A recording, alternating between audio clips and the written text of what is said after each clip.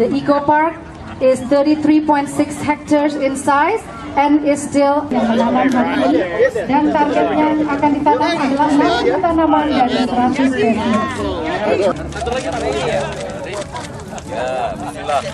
Bismillah. Jadi hidup dia, hidup. DKI Jakarta salah satu anggota dari eco park ini, dan juga acara We Do Green yang kita laksanakan hari ini, dan juga kepada para artis dan seniman dari JJF Festival 2011. Terima kasih juga kepada para undangan dan hadirin sekalian, mahogany as well as strawberry.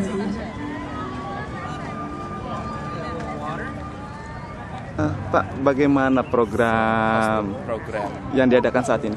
Menurut What do you think about the program that is being held today? I think it's great. This is the International Year of the Forest. Okay. President SBY has been very serious about climate change and protection of the environment, and the United States is really happy to help with those achieving those goals. Oke. Terus saat ini Indonesia kan terkenal dengan illegal logging. Indonesia now is very known or notorious known as illegal logging. So, actually, Indonesia is taking a lot of steps to curb illegal logging, and the amount of illegal logging has been going down. The Ministry of Forestry and other ministries have worked to make sure that only legal logs are taken out of the country and not illegal logs.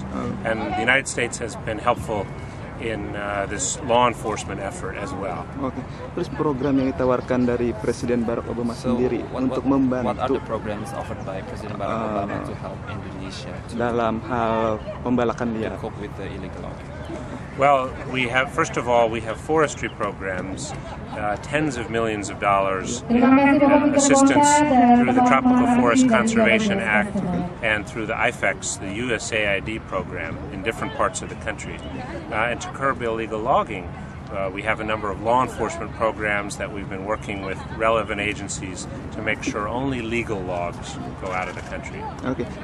Lalu tentang Java Jazz Music, Java Jazz Music sendiri, bagaimana di Amerika bagaimana? So how's Java Jazz Music Festival in the US? How do you see this event? Well, it's the biggest international jazz festival in the world.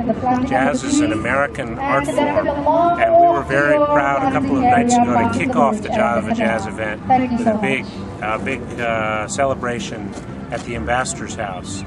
There are hundreds of American jazz artists who are here for this event. We've been part of it from the very beginning, and we're really happy to continue to be part of it. Okay, thank you. Anybody else want to? Okay, thank you so much.